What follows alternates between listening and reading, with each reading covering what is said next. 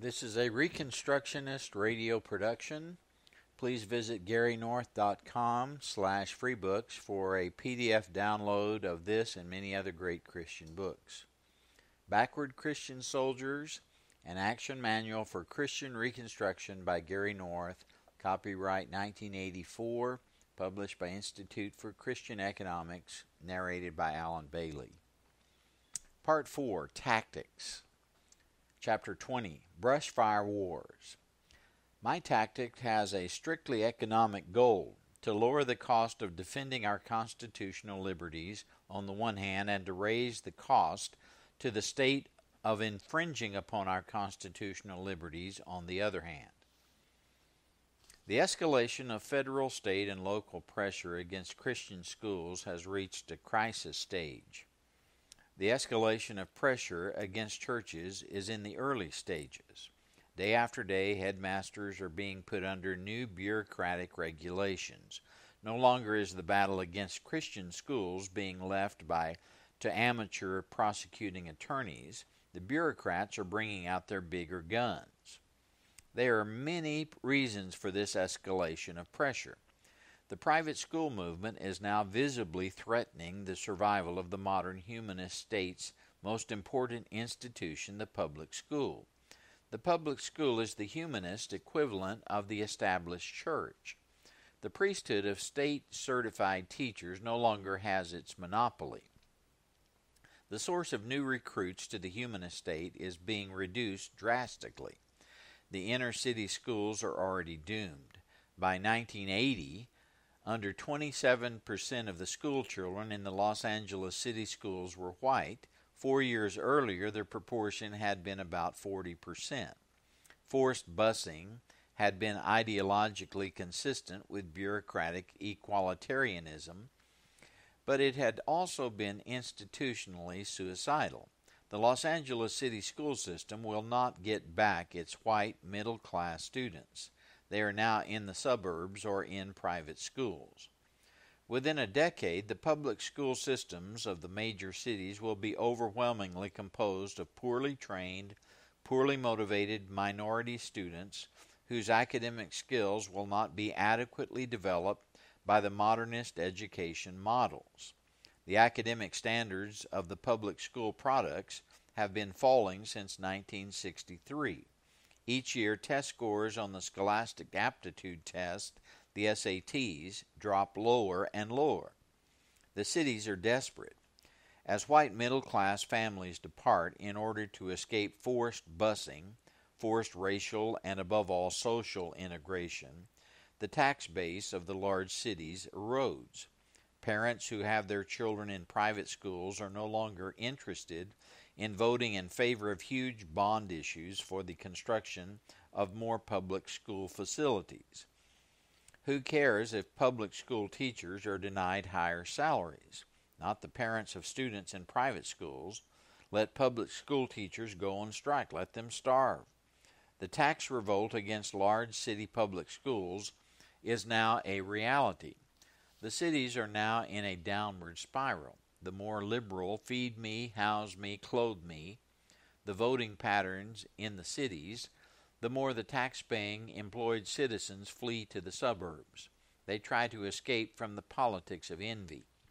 Gary North, Successful Investing in an Age of Envy, Fort Worth, Texas, Stedman Press, 1983. To stop the spread of private schools, the bureaucrats are creating an endless series of regulations that are designed to raise the cost of private education and thereby reduce the number of students who enroll. The most important tactic is to use judicial harassment. It is expensive for tiny, struggling schools to hire top-flight legal talent. The states, in contrast, are using tax money to send in waves of lawyers to do their best to tie up private schools in red tape and restrictions. How can a small school expect to win? How many well-trained, effective lawyers are there who are familiar with the legal issues involved? Not very many. What we need in education is precisely what we need in every area of life: decentralization. We need an army of dedicated Christian school headmasters who are ready to say no to the bureaucrats and defend their schools successfully in court. We do not need large national organizations that are easy to infiltrate, buy off, sidetrack, or frighten. Such organizations are run by bureaucrats, not fighters. The bureaucrats of the state see bureaucrats in large private organizations as their allies. But small local schools are driving the bureaucrats crazy. They are springing up everywhere. They do not report on what they are doing or where they are. These schools are like hornets. There are too many of them to fight effectively one by one. The tactical problem facing Christians is this: how can we gain the benefits of a centralized, well-paid organization, yet avoid the concomitant bureaucratization? How can we mobilize the army, yet keep all the troops in the field constantly sniping at the enemy? How can we train local men to carry the battle to government officials, yet make certain that the local people are ready and able to fight successful battles? We do not want legal precedents going against us because the local headmasters and their lawyers are not well prepared. We already face a situation where the civil governments are attacking schools continually in order to get adverse legal precedents. Obviously, few churches and Christian schools can afford to hire local lawyers at $100 per hour. Besides, lawyers face the problem of specialization. They have to educate themselves in a new field. There are cases to read, arguments to master in state after state. There is no doubt that since the late 70s, there has been a coordinated effort on the part of federal, state, and local education officials to limit the Christian schools. The state attorneys are no longer being surprised by new arguments of the defense lawyers as they were in the early 70s. Precedents are going against Christian schools today. Prosecuting attorneys know who the better-known defense witnesses are and what they will say. There are no more easily won cases. The enemy is well armed in this battle. Our people are poorly armed, except when the very best, most prominent defense attorneys have been hired. The most prominent of these attorneys are not always the best, especially when their tiny organizations are fighting hundreds of cases. Never hire an attorney to fight your case if he has over 5 potential trial cases in progress at the same time. There are few of these men to go around. They ask and receive high fees too, or are forced to raise the money from hard-pressed donors. Yet the enemy has problems too. First, the religious traditions of the United States stand against them. So do the legal traditions. Second, there are only so many top-flight prosecuting attorneys. The government lawyers at the local level are not usually the best and the brightest.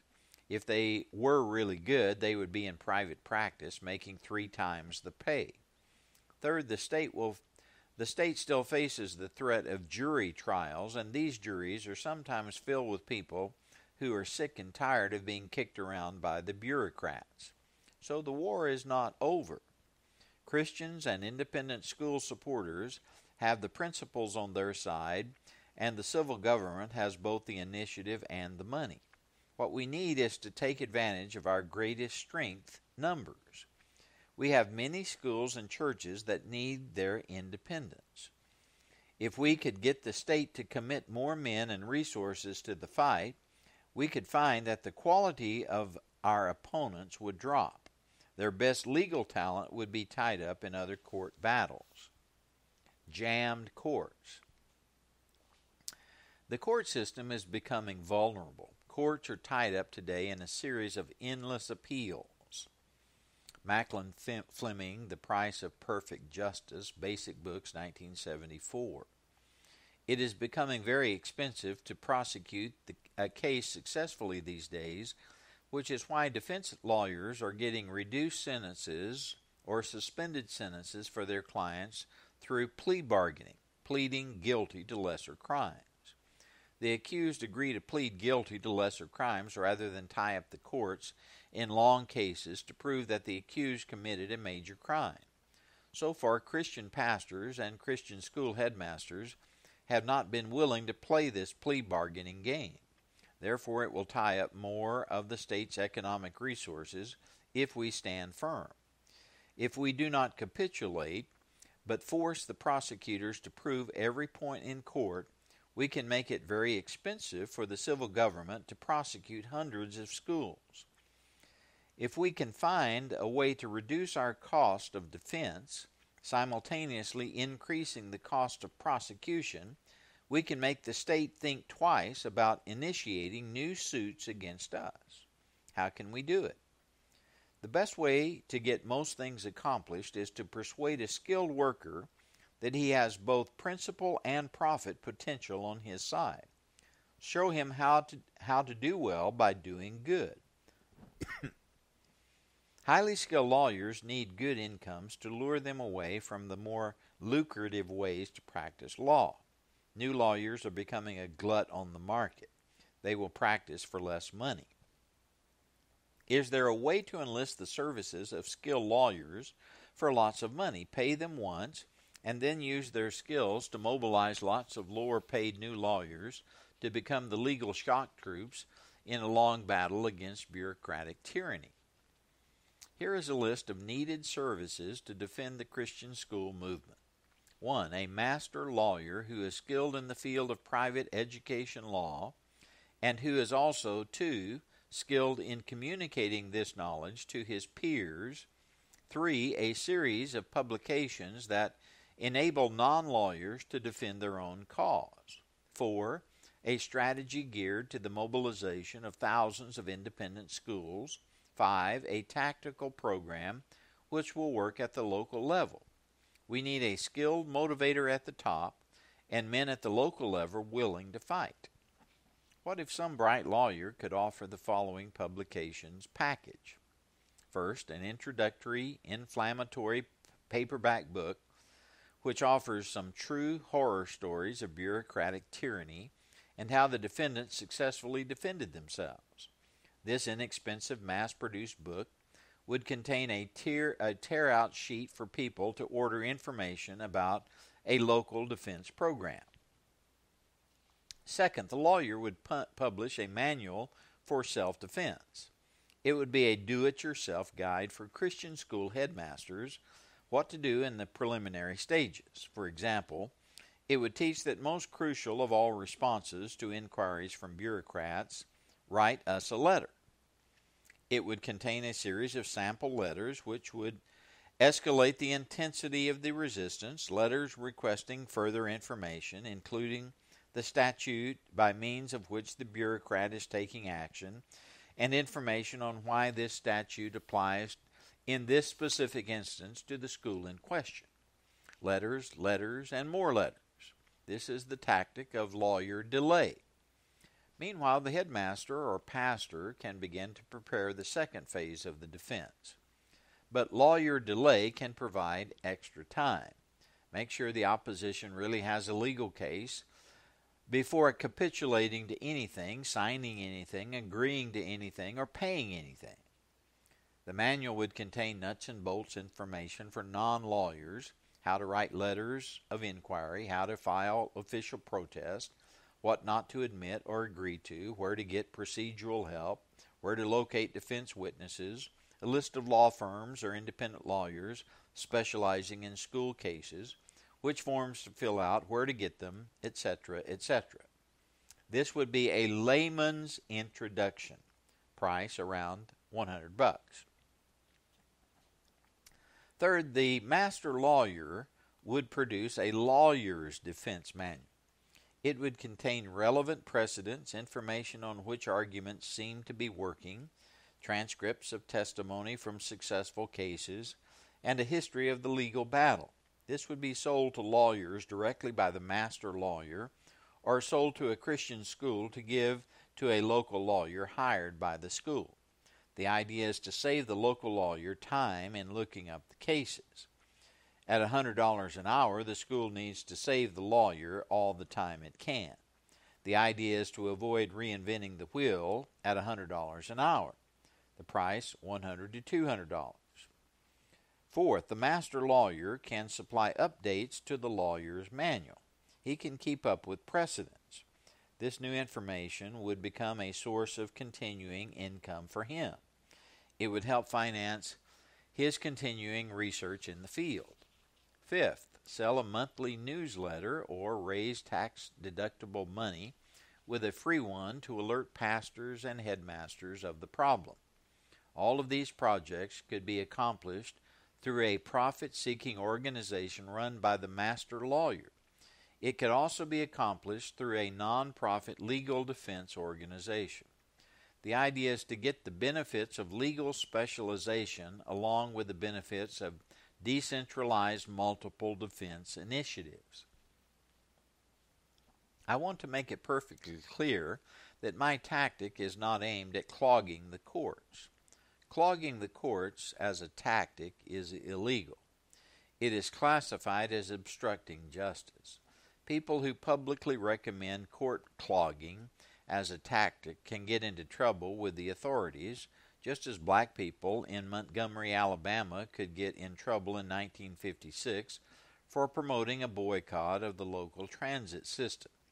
In contrast, my tactic has strictly economic goals: to lower the cost of defending our constitutional liberties on the one hand, and to raise the cost to the state of infringing upon our constitutional liberties on the other. Our goal should be to make it almost prohibitively expensive for bureaucrats to initiate unconstitutional attacks on our little institutions. If we can do this, then the state will begin to reduce its reliance on judicial harassment to drive innocent victims out of existence. I have a dream. As one former media manipulator once said, I have a dream of fearless Christian school headmasters walking arm in arm with fearless laymen whose legal training has been sufficient to equal $1,400 of legal talent. I have a dream of avoiding the use of defense lawyers in 60% of the harassment cases. I have a dream of headmasters being able to hold out until the last minute before having to hire any lawyer, and then paying him as little as possible to do his preliminary homework. I have a dream of making it so expensive for prosecuting attorneys to take on a Christian school that they will spend more of their time prosecuting murderers, rapists, and burglars, if only because they will spend less time and achieve greater success, case for case, than prosecuting Christians. I have a dream of desperate local education officials bogged down in a mountain of paperwork, trying to figure out how all these evils came upon them. I have a dream of weary judges reading defense motions to dismiss and being driven to distraction by skilled defense lawyers who follow lawyer William Kunstler's tactic of objecting to everything the prosecution says all day long. I have a dream of being able to buy the basic tools in 2 manuals for no more than $300. My dream would be the state's nightmare. Why is it no lawyer has produced this sort of program? I wish I knew. The money is there. The institutional payoff is there. It is clear that the clients will soon be there if harassment escalates. Why don't we see Christian school defense manuals and anti-abortion tactical manuals and how to de-incorporate your church manuals? Why do Christian legal groups feel compelled to do everything in-house and not decentralize the whole Christian defense system through the use of training manuals? Have our Christian lawyers adopted the mentality of empire builders? Have they decided that if they cannot personally oversee a case from start to finish, that it is better that the victims not be defended? It looks that way. What we desperately need is decentralization. We need to take advantage of our numbers. If one church or school is threatened, then every church and school in the region should publicly state that it is doing precisely what the school under attack is doing, and that the authorities had better take them into court too. Then each group begins a countersuit under the civil rights statutes. Each church sues the bureaucrat who take steps to challenge a particular group's civil rights. We need brush fire wars all over the country. We need to show the bureaucrats that they cannot stop the spread of the Christian fire by putting out one blaze. They have to put out hundreds of blazes. They cannot do it if enough of us get involved. I am not suggesting that this tactic will work only if everyone gets involved. No tactic should ever be begun which relies on getting everyone involved to achieve success. But the more who start getting involved, the tougher it will be on opponents. If you are a headmaster or a pastor who would want to buy such a defense package, or if you are a local lawyer who wants to get involved in defending Christian causes, or if you think you are sufficiently skilled to become a master lawyer who will publish such materials, contact the following layman's clearinghouse. I Have a Dream, Post Office Box 8406, Tyler, Texas 75711. Until Christians are ready to enlist the support of lawyers in some system of decentralized defense, there is little hope that a systematic, concerted, effective national campaign against local harassment will be launched. When churches begin encouraging one or two members to learn the rudiments of legal research, churches will become less vulnerable to attack. When there are lawyer-directed home study courses in how to become a Christian paralegal activist, we will know that a new day has dawned. This may be a decade or more away, but it is eventually going to come. For more information, see the book I edited, Tactics of Christian Resistance, which your bookstore can order from Geneva Divinity School, Tyler, Texas. This has been a Reconstructionist radio production. Please visit GaryNorth.com/freebooks for a PDF download and for many other great Christian books. Backward Christian Soldiers, An Action Manual for Christian Reconstruction by Gary North, copyright 1984, published by Institute for Christian Economics, narrated by Alan Bailey.